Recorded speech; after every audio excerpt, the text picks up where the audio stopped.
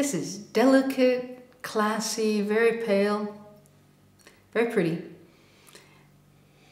And the thing that surprises is that for such an elegantly delicate looking wine, it has a wonderfully rich nose of compote, pies, stewed fruits. I'm thinking of apricots, green plums, gold plums, all of those rich late summer fruits.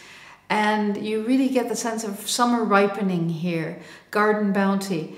The mouth is actually really fun. I would like this wine with food, although it's a perfectly nice aperitif wine.